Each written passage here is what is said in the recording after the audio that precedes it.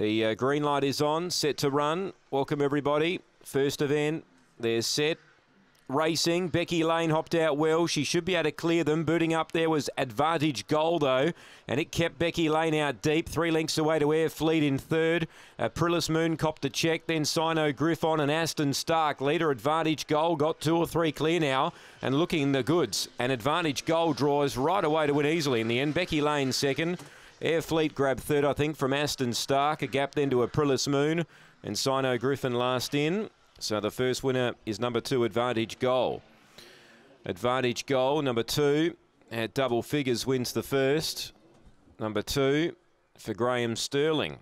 Was able to jump on the lead, kick up and hold out Becky Lane early. And in the end, has been too good. Number 2 for number 8, Becky Lane. And 4 Air Fleet might just get third. No semaphore board working at this stage for race 1. We'll get that numbers and times, etc. confirmed.